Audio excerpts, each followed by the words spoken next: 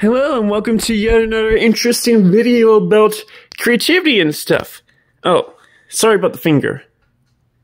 Anyway, this video will be focused on the fact that artists are not born talented and damn good at art. This is one of my older artworks. I made it around 7 or so years ago. As you can see, the paint work is not that great. It's chaotic. When I made it, I didn't even wait for the paint to dry to continue painting. So, compared to how it was originally gonna go, it just didn't go as planned, as you can see.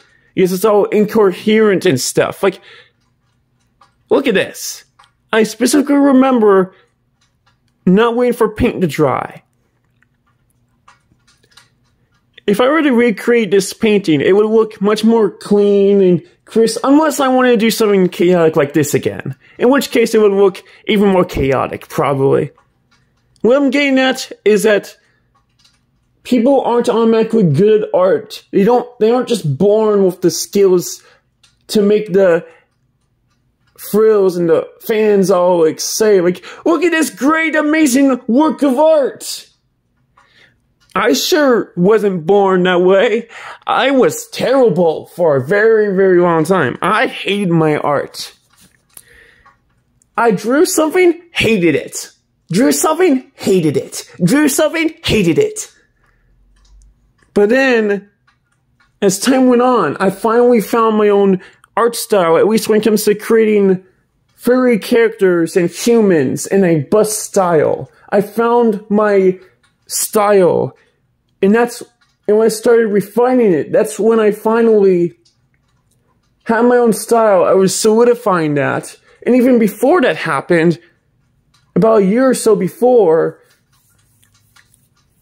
I literally went from not hating my art to not hating it so much, because I decided to, people like Ralphie from Ralphie Was Here Studios changed my perspective on things and other stuff. And also, being a part of furry fandom really also helped me out. And I even started showing some of my artworks to my family and stuff, which helped me become a less socially awkward person, which is absolutely wonderful. It is absolutely wonderful that I became a less socially awkward person because of art. That's enough about personal experience. Let's talk about other people's experiences, because I know a lot of artists, and they've improved a lot.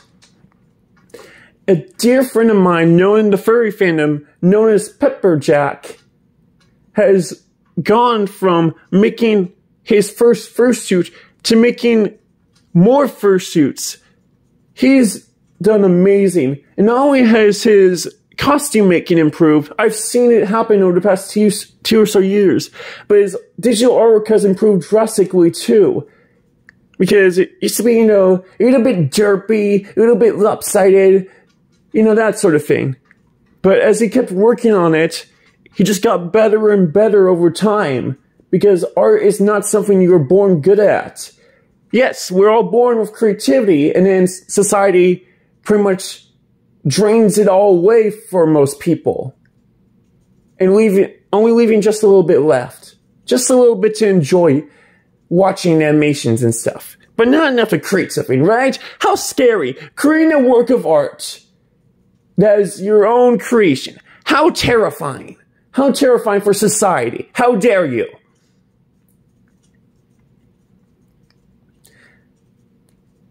So yeah, we are born creative. We're born curious about the world.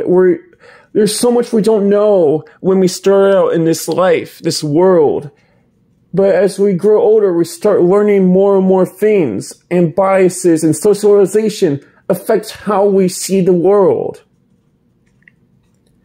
And art is just one part of that. One part of growing and learning.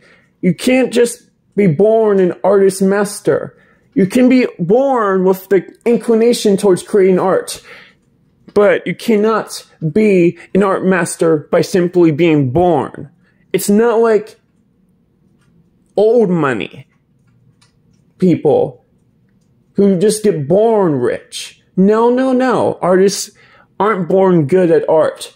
Artists are born with creativity, and they also later learn and most likely retain the drive to create. That's what separates artists from the general population. And that is why art is not something you're born good at. I can show you so many examples of my old art that are just painful to look at, but also funny. It just depends on your point of view.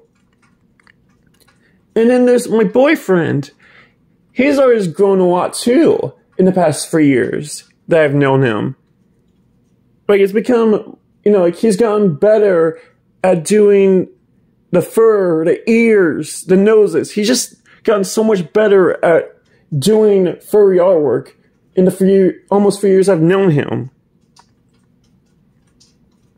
And I've seen my own artwork improve, although it has stagnated because I've been drawing less since 2021, but once I get more back into drawing, I'll start improving more again. Right now, I'm very much focused on writing and stuff. That's not going to change for a long time, if ever. And that's your video. Thank you kindly for watching. I hope this motivates you to continue arting or start arting if you aren't doing it already. And it helps you understand more of the artist's experience, because that's what I want. For people to understand each other. And there we have it. The end.